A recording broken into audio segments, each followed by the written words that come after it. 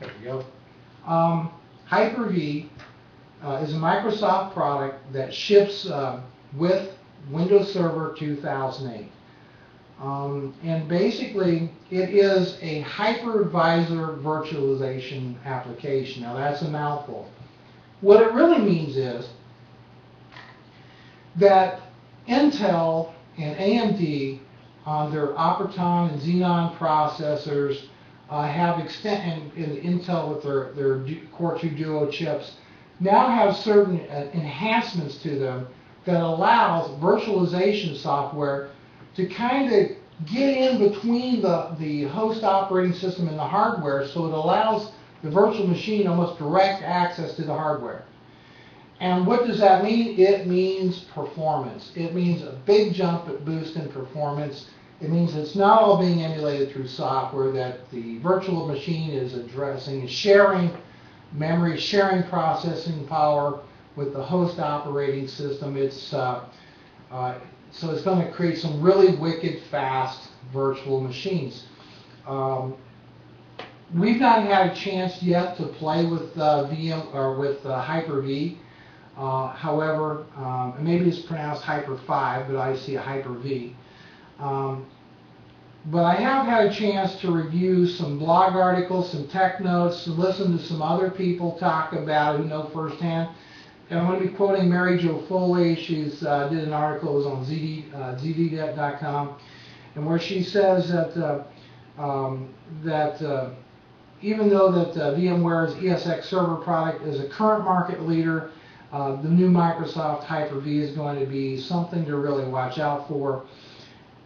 It does use a hypervisor to provide hardware abstraction services. That's what we talked about before. The hypervisor kind of inserts itself between the operating system and the hardware, and so you're really sharing the resources of the hardware versus products like VMware Server or Parallels and other programs that are doing everything in software. So it's not so much as a software emulation as it's a virtual machine. It's more of a sharing. If you kind of think of it in this terms, it's more of a sharing type of thing, where the virtual machines are kind of in their own little partitions using their processor and RAM and so forth. And this compares very, very favorably against the ESX product that VMware has. So it does tend to be faster, but it's also much more scalable, and it can definitely be used to create virtual machines, to manage your virtual machines. Now, this is interesting enough. When it talks about managing virtual machines, you can't manage the same machines on the same machine running the Hyper-V virtual machines. It's got to be from another Windows 2008 server. I find that kind of interesting. Like I said, I haven't seen it in practice, but that's what the author of the article says. Now, that may have been addressed by Microsoft.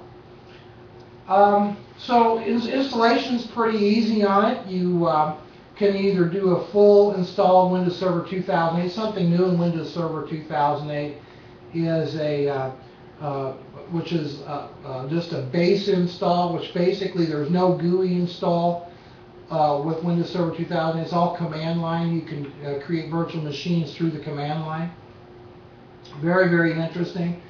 There are when you create the virtual machine, Windows will install what's called the integration components. If you use VMware, there's the VMware tools. It's basically Microsoft's solution to that. But the performance is really, really excellent on these virtual machines, and that's what's cool. So what does Hyper-V cost? It doesn't. It comes with the Windows Server 2008, and you basically are just if you do the full GUI install, you just select the server role as an additional role of the server as a Hyper-V machine, and you start creating your virtual machines, and off you go.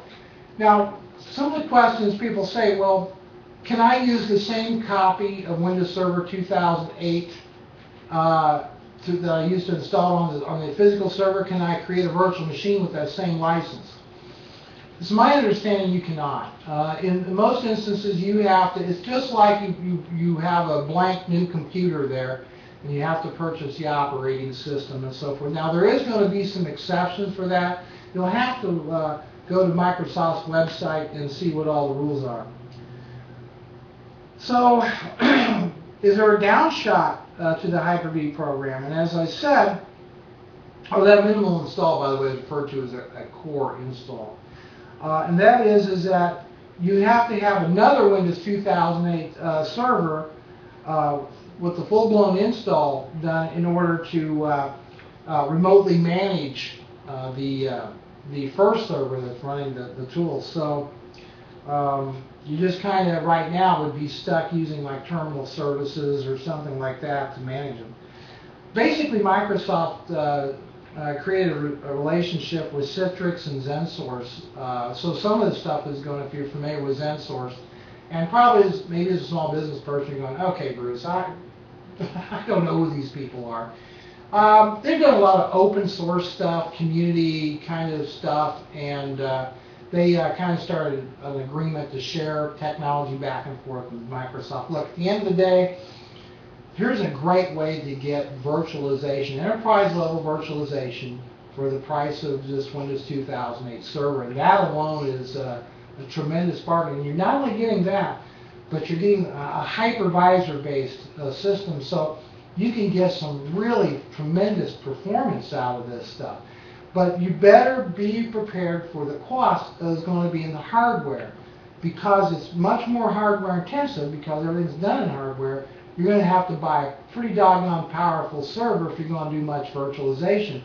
But that's still going to save you big money over the long haul to get a more powerful server now, and then add those virtualization tools. So instead of saying, well, we want to run Mass 90 now, rather than saying, okay, Mr. IT guy, go out and price me a new server, you can say, that's cool, we'll create a virtual machine on our server and install the operating system and install the application, and I just save myself a few grand, and I'm saving energy, and I don't have to worry about that. And I'm doing all of that with the Microsoft product. So I think Hyper-V is going to be a huge sales point for Windows Server 2008.